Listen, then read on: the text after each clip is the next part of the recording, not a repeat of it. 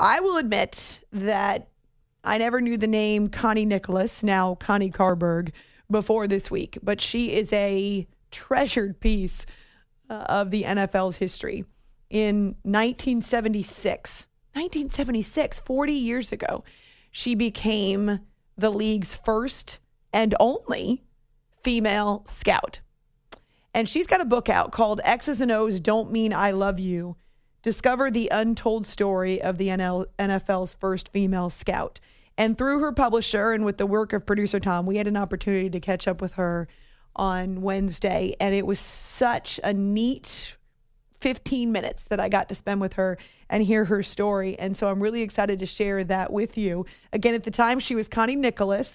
And then when she got married, Connie Carberg, that's the name that she is now and is using to promote her book. And I started out by asking her about her time with her beloved team, the New York Jets. Connie, you said you were with the Jets for a couple of weeks, and you had a chance to spend time with them in training camp just this month. What did you do while you were with them? I make it a habit even though I left the Jets back up in 81, since then I spent 2 weeks every year. I go up in the summer. I have a very understanding husband, and I go up every year to watch practice, make sure because they always have a turnover, and make sure I knew all the players. They still welcome me as family all through the years, so I get to be family near the field and watch everything, get to know all the guys, scout them all still get that interest that I've always had, and spend a lot of time with the players, reporters, coaches, everything. What do you miss about being involved with a team and working with a team like the Jets? Oh, man, so many things. Number one, draft day. Probably the greatest day that there ever could be, is draft day itself. Just being around everybody in football, because I would say people in football are just a wonderful bunch of people that I've met, whether it's the players, whether it's the coaches, the training staff, just everybody all the people that I worked with. I had a great group when I was out there working at Hofstra with the Jets, so I miss all of that. I thought it was really interesting, Connie, as I was reading your bio, and you talk about how you didn't get a lot of resistance, even though you were the NFL's only female scout. Other than the new Jets owner, when he came on board, he was a little uncomfortable with you traveling as a scout and representing the team, but you defend him and say, hey, this was 35 years ago. So if that's the case, I'm comparing it to my own experience. All I do is talk about sports for a living, and I still get plenty of resistance. So what was it like for you to be the only female in a world of scouting and in a completely male-dominated industry? Yeah, it was really funny. As I said, I think part of the time is, I grew up around the Jets, which really I think was a help.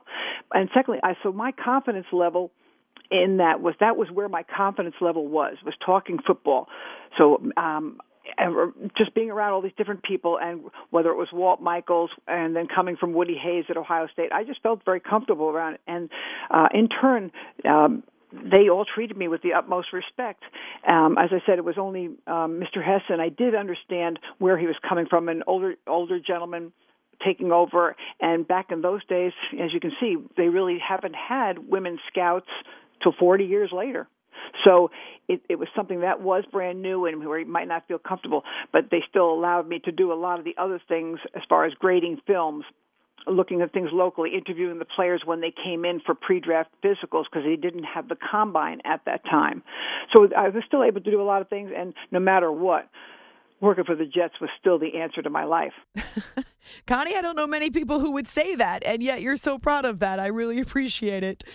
You say in your book that when you first started scouting, there was no film. So how did you do it? How did you get to know the potential for these players? They had reel-to-reel, so the reel-to-reel 8mm, but it was scarce. So when you would get some stuff, but mostly from major schools, and it would be sent in from a school, and Jim Pons, who was the film man, would have it there, and he would give it to you to look at. But then, of course, it would have to go on to another team. So it wasn't the type of thing where you could get it with the computers or YouTube or look at different things and find players and look at everything up close. It was a whole different world back then. So you had to do your best to look at things. In fact, when I was there, boy, University of Pittsburgh, that year was the Mark May, Tony Dorsett. I mean, they were just loaded. Kavanaugh. Those couple of years, they were loaded with players. So you wanted to look at their films forever. We're spending a few minutes with the incomparable Connie Carberg, but at the time that she was the NFL's only female scout, she was Connie Nicholas. And she's got a book out now that tells her story. X's and O's don't mean I love you. Connie, it's been amazing to spend a couple of minutes and get to know your background. Here we are now, decades later. You got your job in 1976. And while there have been a couple of female coaches here or there, some women who have popped up in quality control, does it surprise you that even at this point in 2017, there aren't more women that have infiltrated this world as scouts or other positions in football? Yeah, well, it took a while. It's funny. It really grew. The part all grew on the administrative side, and also, whether it's PR, whether it's in the training section, that section, even the women and assistant GMs, all that part, you saw great growth, sideline reporters and, all that. But the part actually in the football part with coaching and scouting, yeah, it did surprise me. More on the scouting part than on the coaching. Coaching, I understood, could be a little bit harder, especially in the pros. Maybe if you started in high school and college and the guys were a little bit more accepting and got used to it. But to jump right into the pros was going to be a little bit tougher. But scouting, but now that they have women playing actual tackle football or even flag, and really understand that's a real advantage. We had nothing like that back then. There weren't even college scholarships for women when I was in high school, so it was a very big deal. So that's why I think it took a long time.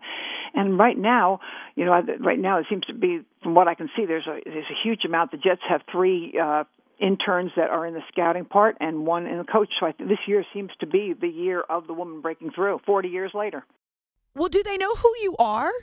Obviously, the Jets organization knows who you are. You're a major piece of their history.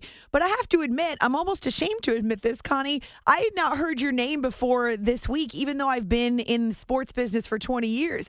So in the football world, do people know who you are and what you accomplished? When the Jets when they named me a scout with Al Ward and Mike Hollaback, it wasn't made into these big headlines. It just said, Connie, would you like to do scouting? And Dick Young, who was a very famous columnist, nicknamed me the Girl Scout, and a few other people, and Walt Michaels knew, and I did that then. But it wasn't that they made these big headlines, because it wasn't, as I said, a very big thing. And then there was nobody else other than Linda Bogdan from the Buffalo Bills for a short time after myself. And then she did a lot of other things, Ralph Wilson's daughter. And other than that, there has not been anybody after that. So once I left the Jets after I got married in 1981 and moved to Florida, then it just kind of, everything went by the wayside because there were no other women. But people up there at the Jets knew because of Mark Gastineau. And, Mark was always one that had touted the fact that I was the one that did help draft him and brought him up from being a 6th round or 7th round pickup to where he was. In fact, he invited me up to the Ring of Honor because he said, you scouted me. I need you to come up for that. And so I was very honored as it was. So it wasn't, as I said, it wasn't the type of thing where, it was really put out front. And we did this because about 5 or 6 years ago, my son said, Mom, I want to make a website because I really want to make sure that this doesn't get lost in history. Ah, that's wonderful, Connie. Well, I'm really glad that he encouraged you to tell your story. Have you enjoyed this process? Very much so. It's been a labor of love, and it's been over 4 years in doing it and making sure we got in touch with all the different people. Some that some have passed on, but I was able to get in touch with quite a few of the people that are still alive and players and stuff. And everybody's just been so great about contributing to it. And I wanted a kind of a book that was inspirational for young girls, for football fans, for Jet fans, something positive about football, because there's so much negativity right now about it. That's a great point, and this certainly does accomplish the goal. Connie Carberg, formerly Connie Nicholas, was the first female scout in the NFL back in the 1970s, and her book is called X's and O's Don't Mean I Love You, and she is joining us here after hours with Amy Lawrence. I love the part of your story in which you talk about Mark Gastineau and the fact that he was your responsibility. He was your find. Your boss said, get me a defensive lineman, and you went out and you found one. What did you see in him that stood out that was so special? Whatever we had, I looked at that.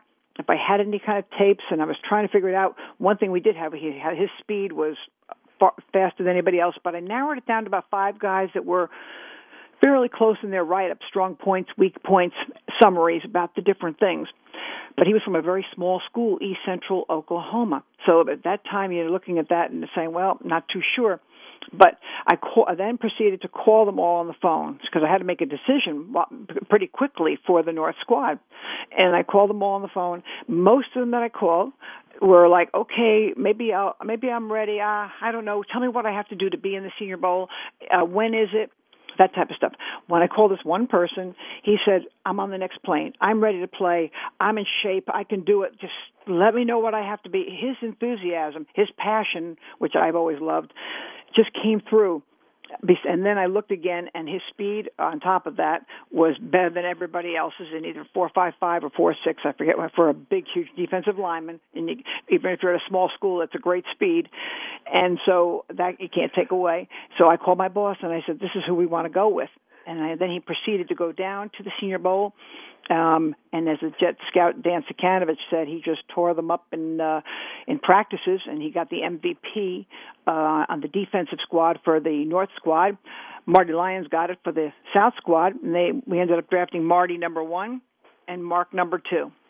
And in 1984, Mark Gastineau had 22 sacks in a single season, which at that time was a league record. So, Connie, you were also part of the Jets when they won Super Bowl III. What do you remember about that championship run?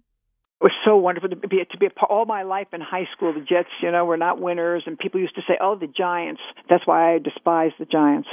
All my life, the Jets were second-class citizens to the Giants, and so when the Jets won the Super Bowl, it was unbelievable, and I was there and to be a part of it, and everything was so exciting. And then after that, they played the Giants in the Yale Bowl, and even Joe Namath said that was even more meaningful because that doubly meant we owned New York completely. And Allie Sherman got fired over it, but it was so exciting to then being a high school senior. And then the Jets came out. They had a basketball team in the off season, and they came out to the house for the party afterwards, and it was just a great way to grow up. Let me tell you. What an awesome memory for you and your family, Connie. We talked about how different things are now. There was no film when you started scouting, and you used to have players over to your house. But there was also no social media. And that's something that's really changed the way that fans and players interact. And we're in the age of all access.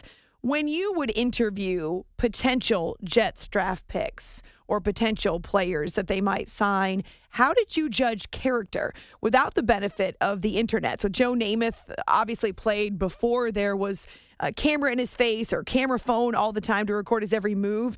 He was a bit of a playboy, but there was only so much that people knew about him. It's so different in 2017. So how would you judge whether or not a player might have off-field issues that would make him unworthy of a Jets draft pick? If you went to the school, a lot of times the trainers, if you were close to the head coach, you might get something. And if you were allowed, some schools are very tight, some are very loose with scouts. You might be able to talk to the player. Otherwise, trainers. And then when they did bring them in for pre-draft physicals, they had an interview, just like they're doing now in the Combine.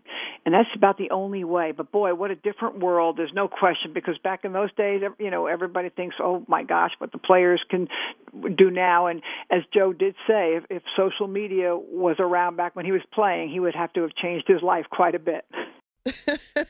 No doubt that is the case. It's probably better left unsaid and not on camera. Connie Carberg was the NFL's first female scout in the late 70s. When you look at the NFL now, what's the biggest change from then to 2017, Connie? Wow. In the NFL now, just how big it is. Of course, fantasy football, number one, which I still have a hard time getting into because I could never never put another player on my root for another player from another team, so I just can't do it. But just it's how it's grown, but still scouting is still an inexact science with all the different things that they have with the workouts, the extra 40 time pro days that they have, the extra time 3 months that they have. You have so many more films to study, everything else, and still how easy it is to get things wrong, and especially with the spread offense, it's really hard to judge quarterbacks. So no matter what, that still is a thing. It's still an inexact science in scouting. That is so true. There's only so much that you can judge on film. Even with all the technology and the access that we have now, you never know how a player is actually going to make that transition from college to the pros. Connie Carberg, formerly Connie Nicholas, the NFL's first female scout in the late 70s, has a brand new book. It's called X's and O's Don't Mean I Love You. I am so thankful that we had a chance to hear your story. I appreciate it. I hope that you'll come and talk to us again here on CBS Sports Radio. Oh, Amy, it sounds great. I love talking to you because you're full of enthusiasm, too. I love it, Amy. Thank you.